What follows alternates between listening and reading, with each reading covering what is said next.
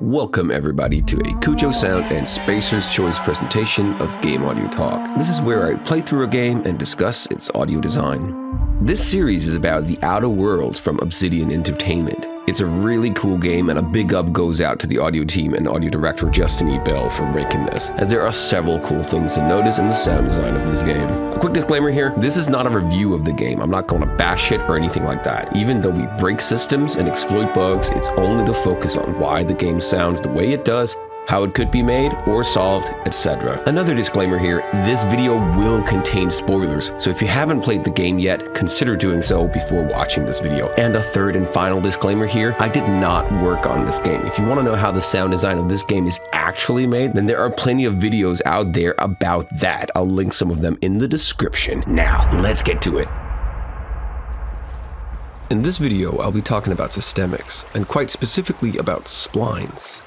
If you do not know what a spline is, then a spline is basically a line that can be assigned to any 2 points of a level, and then you can have other objects follow this line, spline. This is very useful if we want a sound emitter to follow our player's location. A great example in The Outer Worlds is how the rivers and watery area works. Let's walk along some of the water here, and you can hear the water fade in and out.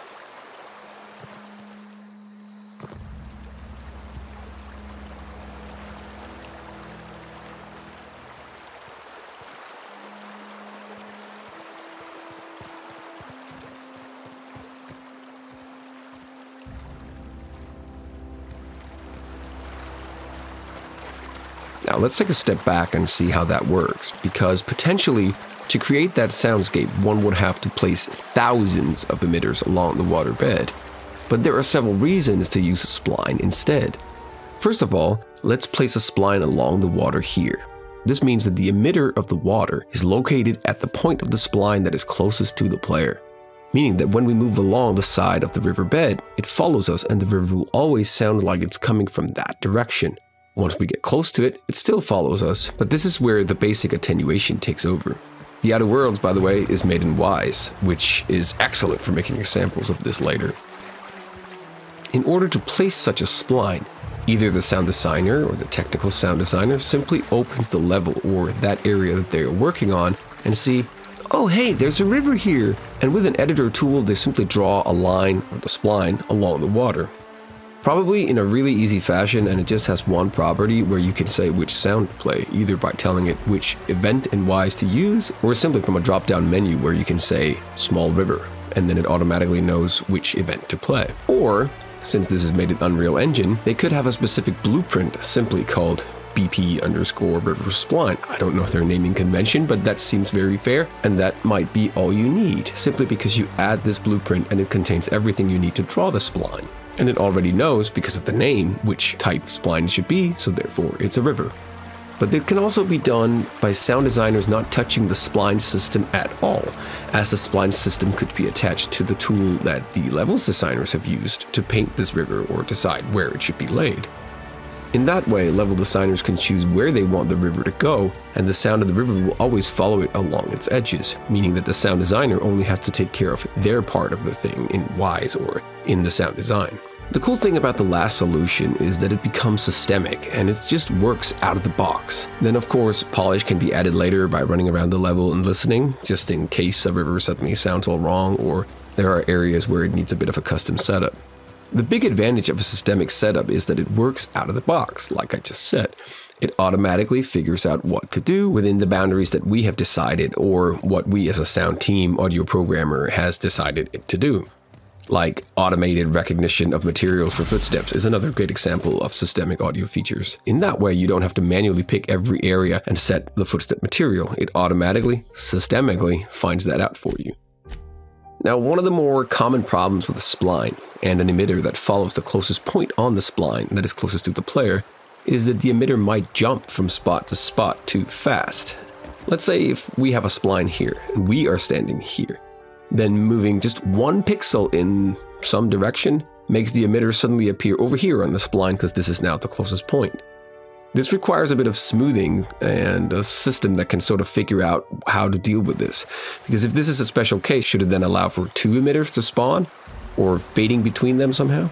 But other problems may also occur, and this is where, like I said in the disclaimer of this video, this game is not bad and is not poorly sound designed. I'm simply pointing out that systemics are cool, and they also have issues because they only do as they're told.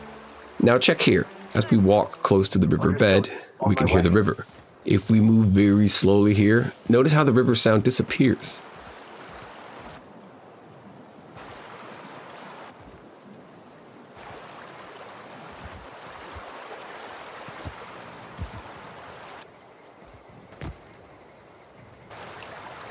This could, of course, be because of some loading and unloading of an area right here, or that the sound simply gets muffled because of virtual voices or anything like that. No, but I actually think that this is because the emitter follows the spline. And when we are here, the spline is actually underground. There's actually a cave here, as you saw previously. But once, as we move over here, the emitter is now free and closest to the player in an area that is not being occluded. And that makes it your choice when designing systems like this, because developing sounds like this in an open world with a systemic system is far more efficient and less time consuming than doing this manually. But it also means that you will bump into several cases like this, where game and level design simply clashes with the way your systemic sound design works. All that besides, I believe that systemics is the way forward, just saying. The splines work in exactly the same way when they work on these so-called ether walls on some of the planets that you will visit in the game. Try not to spoil too much here.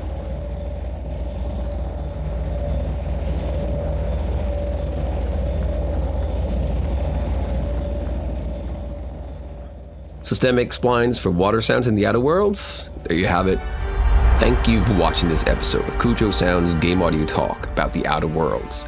I really hope you enjoyed it and perhaps learned something from it. If you are new to Cujo Sound and this channel, why not hit the like and subscribe button to be kept updated about how the sound design in video games are made. I post content for both beginners and experienced veterans. If you really like this channel and want to see more, why not head over to patreon.com/Cujo Sound, where you for as little as $1 a month can help me sustain this channel and the time I take off to create all this content. I would really appreciate it.